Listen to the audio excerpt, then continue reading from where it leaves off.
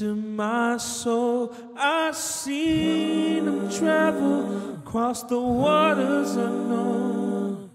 Let him be a witness to my soul. Stealing and taking all they never should own. Let him be a witness to my soul. I seen the devil grow as years went by. Let him be a witness to my soul. And seen the same devil take a worthy disguise. Let him be a witness to my soul. Welcome to a Works in Process with Christopher Rudd and RudduR Dance of Witness at New Victory Theatre in New York. I'm Caroline Cronson, producer of Works in Process, the performing arts program at the Guggenheim. We are thrilled that Christopher is here with RudduR Dance at New Victory Theatre after their creative bubble residency up in the Hudson. New Victory Theatre has not just supported RudduR Dance through hosting today, but has supported Christopher Rudd through New Victory LabWorks. We always present a program behind the scenes in any piece that we support in order to illuminate the creative process. We should acknowledge that we're filming today on March the 16th. Theatre and the performing arts hasn't yet opened in New York, but we're lucky enough to be able to film in this beautiful theatre because the dancers have been through a quarantine creative bubble residency. As well as thanking New Victory Theatre, we would like to thank the Andrew W. Mellon Foundation and the Doris Duke Charitable Foundation. Without their support, we wouldn't be able to do what we want to do, which is to support artists in what they do: create, work, and perform. So thank you, everybody. You'll now meet Christopher Rudd, the creator and the choreographer, who will be discussing his process with New Victory teaching artist, P. Tyler Britt. Thank you.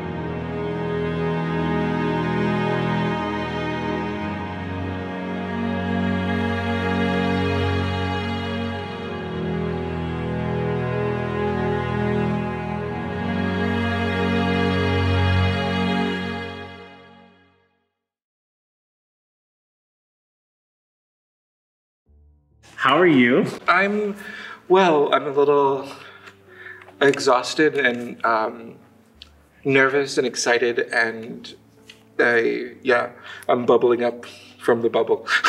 So, can you tell us a little bit about Witness? Witness is a 3-part work that I call it my mix between art and activism. It takes the audience on a journey through time, depicting the Black march towards equality. Yesterday, part 1, tackles the transatlantic slave trade and slavery in America. Part 2 tackles, it literally tackles what we're dealing with today in terms of police violence, in terms of the oppression of Black people by today's standards, and trying to show the similarities between the two time periods. And part 3, tomorrow, is about how do we get to tomorrow. It's meant to open up a dialogue. It's meant to offer avenues of reconciliation. It's meant to empower Black people and to show a reality that we as a society are conditioned not to see. I believe that many of the world's problems are caused by people being desensitized to the oppression of others and to the humanity of others. And so Witness was conceived to viscerally depict our struggle and our humanity in one work.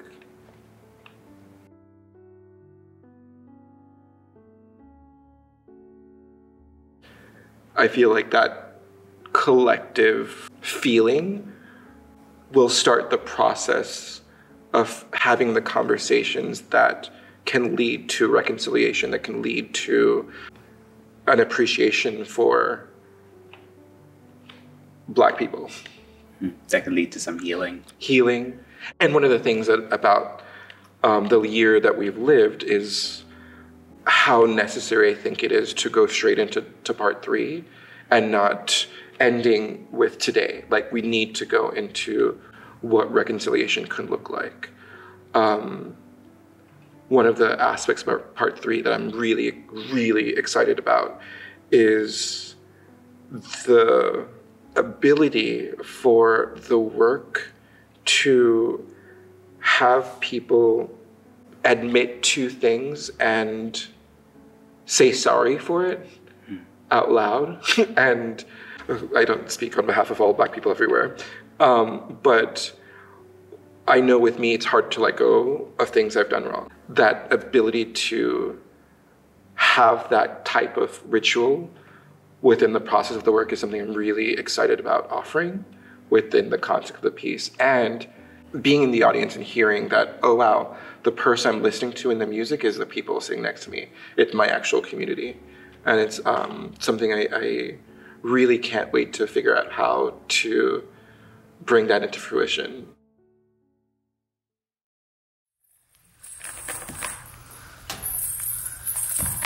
I know the tales and stories old.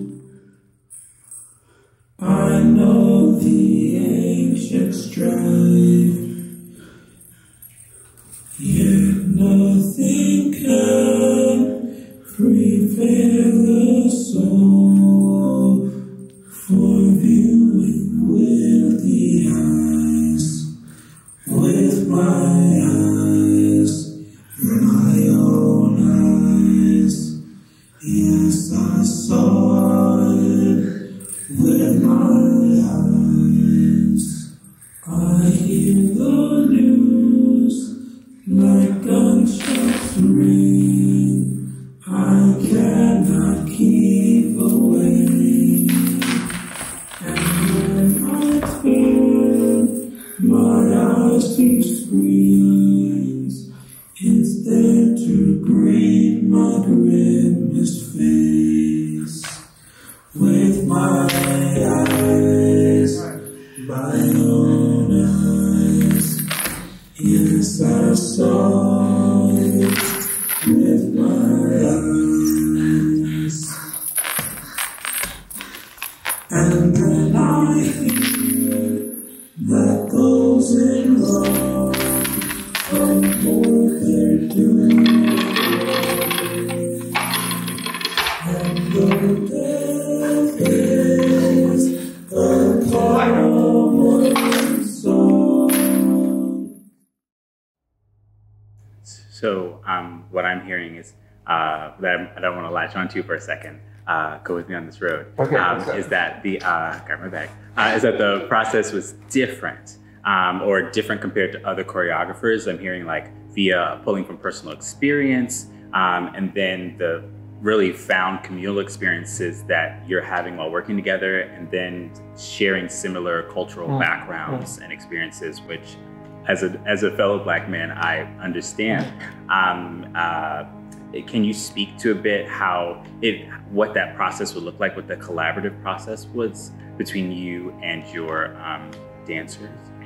I invite them to take as much artistic liberty as they feel they want to. When I was a dancer, I loved being given just a sketch and then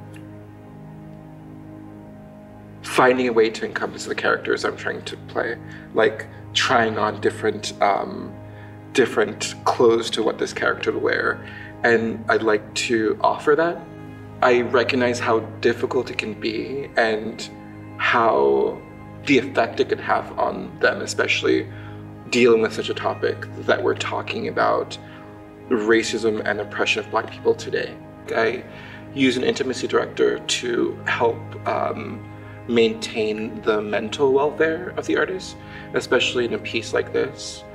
During the creation of part one, it was difficult, but it was easy to separate our lives from the characters we're playing. Yes, we're playing our ancestors, and yes, we're playing Black people, but we're playing enslaved Black people, which we have the benefit of time to distance ourselves from. So in terms of how deeply I want people to tap in, how deeply I want them to invest themselves in their creative muscles and their willingness to take themselves into places that aren't necessarily comfortable, I feel like the impact of the work is greater because of the deep investigations and the tough conversations and the tears that we cry and literally the blood that we shed during the process. You'll notice that a lot of the chains and the bungee, it's just dangerous physically, but it's also because of how deeply we tap into the story and the lives of the characters we're developing. It also taps into oh wait, that could have been my cousin, that could have been me. All of the news articles or the news clippage are things we've all lived through, that we've all been witness to. And there are times that we're working and we're also remembering where we were when we first heard of that story, and it's challenging. So great care goes into the details of how we are creating the work and not just the work that we're creating. I conceived of this work with Trayvon Martin, and now it's 6 years later, and after the year that we've all lived through, one of the big questions we're asking ourselves is do we really want to see any more harm on Black bodies? Is this piece, should we just, is it too much for our society right now? What effect will it have on Black children in general? There has been so much violence that there's no real need to talk about the specifics of what's happened within the last year. And I feel we, as a cast of Black creators, I don't know if we could have handled going into the specifics of last year within the context of creating this work. It was enough to create characters and tap into what these characters could have felt within the context of the structure of this story, which is equally as important for everyone to be able to viscerally feel the struggle that Black people feel in order to say, yo, like, how are we letting this happen in 2021 still, you know?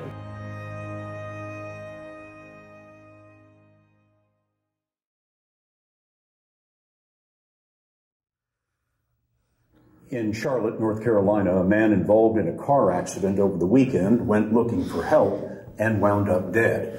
He was shot again and again by a police officer who is now facing criminal charges. It is the video that investigators did not want you to see. Tonight, Channel 3 News has obtained recordings of that November police chase that ended with the shooting deaths of 2 unarmed suspects. Channel 3's Dave Summers got a copy of the tape, and Dave, this video is just unbelievable. America's largest police force is facing a serious controversy over a video that's gone viral showing officers arresting a suspect who later died. The video is wrenching, and here's ABC's Ron Claiborne. There is growing outrage tonight after an unarmed African-American teenager was shot and killed by police in the St. Louis suburb of Ferguson, Missouri. But there are conflicting reports about what led up to the shooting. NBC's John Yang has the details. On the streets of Ferguson, Missouri, outrage and anger. Protesters of different ages and races demanding answers in the shooting death of 18-year-old Michael Brown at the hand. The death of 12-year-old Tamir Rice, who was killed by Cleveland police while he was playing with a realistic-looking BB gun in a Cleveland park. The entire interaction lasted less than 3 seconds before the boy was dead. The police officers pull up, the boy falls over, he's dead. Police shot this man for no reason. Running this way, he turns his body towards this way, hands in the air, being compliant, he gets shot in his face and chest and goes down and dies. The officers move in to arrest him. One of them puts his forearm around Garner's neck. More police join in, pinning him to the ground as he cries out. 3 police officers responded. When Farrell ran toward them, Officer Randall Carrick drew his gun and shot Farrell 10 times. The dead man was unarmed. Jumped up onto the hood of the car, stood on the car's hood, and then fired down through the windshield into the vehicle at those 2. Brown, who investigators said was not harmed, was fatally shot. I don't want to bury my son. My son should be buried with me. Georgia Farrell says her son Jonathan respected the police. His sister is a cop. The father of 6 was rushed to a local hospital where he died. My nephew just 2 days ago was looking for his daddy. Where's daddy? Charlotte Mecklenburg police said he did not have a lawful right to discharge his weapon. The dead man was unarmed. Michael Brown graduated from high school earlier this spring and was to begin college next week. His mother, Leslie McSpadden, has a message for the officer who killed him. You're not God. You don't decide when you're going to take somebody from her. If that was the case, I brought him her. I should have took him from her. That was mine. That belonged to me. 15 different Cleveland police officers fired their guns into that car. And yes, the 2 people in that car were killed. Look at the bullet markers there. 69, 70, 72. 137 shots into the car. I don't want to bury my son. My son should be burying me. Garner's wife collapsing by his side.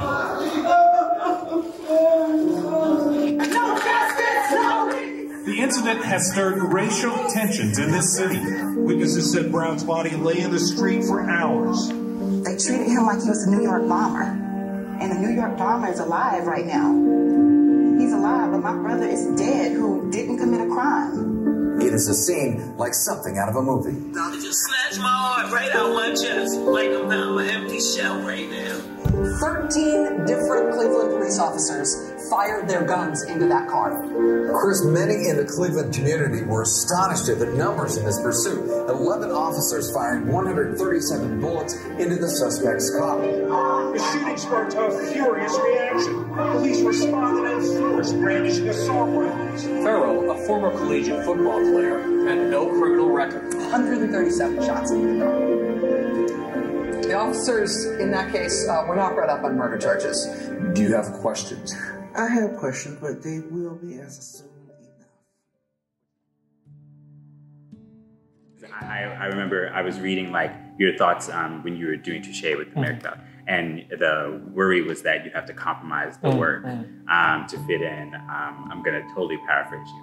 But to compromise the work to fit in with the already established culture. I actually think I did. I think that was. You did something. I'm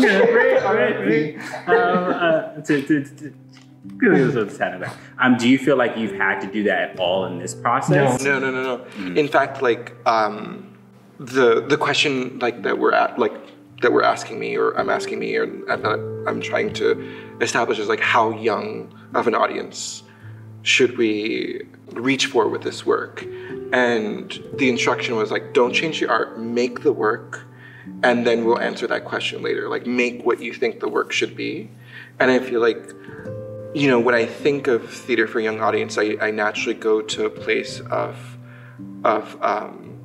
something that's more Disney, as opposed to something that I'm doing, and that's not necessary. Like, and it's one of the things that I feel like I've been learning here, like the conversations I'm having with the educational department, the conversation I'm having with the artistic director of programming, the conversation I'm having with everyone is helping me stay truer to myself in terms of, this is what I believe is important, this is how I believe the story should be told, this is the impact I want to make, and then let's learn how to make the work and then market the work accordingly. It's vital that young people watch this particular piece when it's created in its full glory, and especially, you know, the first time I was called the N-word, I was really young. You know what I mean? It's like, wait, like the first time people use it, like, how young are they? And like, can they already start the process of being like, oh wait, that was bad, I'm sorry I did that, and can they start the process of going on a different path? You know, the phrase, the children are our future, isn't just a phrase. Like, the truth of it is like, okay, like, to use my work as propaganda so that I am correcting or combating what white supremacy has done in our society in a way that kind of stops it from the jump. Like, I want to reach as young as I can in order to combat it as soon as I can. And when I look at the question, how young should white children be having conversations about racism, the answer is as young as Black children are feeling racism. And that's a pretty young age. But with the work itself, we have to ask ourselves, can this work do harm to children? And like, at what age will it not do harm? At what age can they understand the context, as well as have conversations around it, as well as just be blown away by the beauty that we're making and the impact of the work. Okay, he's in, so we're gonna start. Places, please. Places, please. Places for the bottom of witness part 1 yesterday. Places, please. Lights. Camera. Music. Go. How important has it been, or how important is the word I want to use, but how much of an impact has it had? Yeah, and an impact has it had to have those type of partnerships for you in creating? I can honestly say that it's been a lifesaver to be able to have, and it's not necessarily the financial support, but just someone believing that I can do what I believe I can do. It's like having like someone hold the shoulder every once in a while. It's like, yeah, okay, like, you know, like that kind of like reigniting of the inspiration reignited reigniting the drive, reigniting the, yeah. Hello. I need you all to hear me tonight.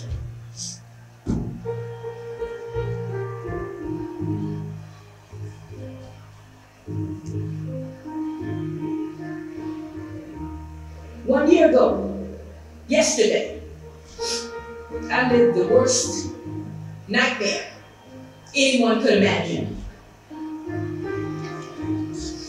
I watched as my daughter, Sandra Blanche, was lowered into the ground in a coffin.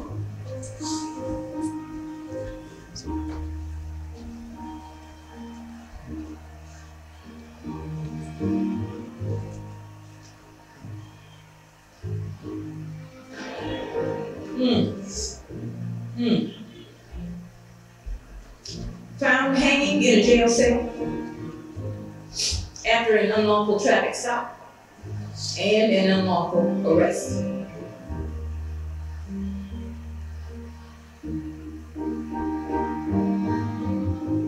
Six other women have died in custody that same month. Kendra Chapman, Alexis McGovern, Sarah Lee Circlebear, Ray Nat Turner, Rakina Jones, and Joyce Cornell. So many of our children are gone, but they are not forgotten.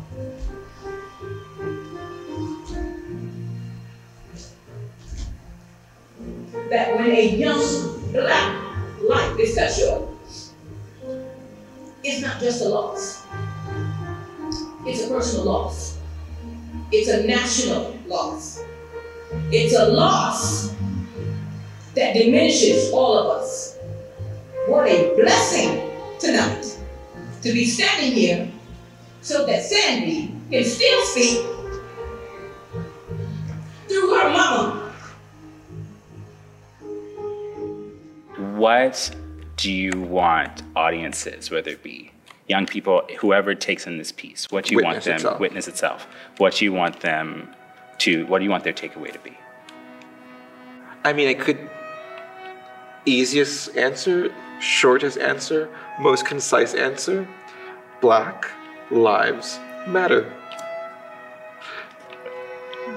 It actually does, and it's not a controversy to say that, and it shouldn't be a controversy to say that. It is a matter of fact. Period. Oh, period. Yes. You're here. You're here. You're here for that? Yeah. Yes. And I'm going to let that land there. So thank you very much for this time today. No worries. Thank you for this opportunity. Thank you to Works in Process at the Guggenheim. Thank you to New Victory Theater, LabWorks. I have never, like, it is hard to be me, first of all, first and foremost, but like, it has been hard to live through this pandemic, and it is a blessing to feel that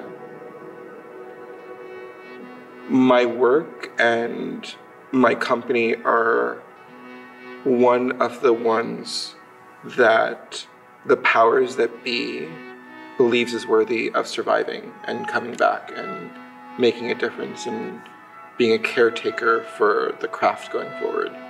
Yeah. Well said. Thank you. Thank you. Let him be a witness to my soul. I know the hour is drawing nigh. Let him be a witness to my soul. When night will be over and the sun will rise, let him be a witness to my soul.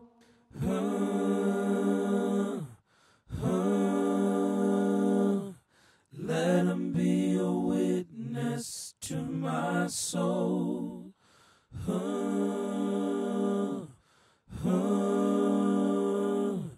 Let him be a witness witness to my soul. If there is one who know like I know, there is one who know like I know.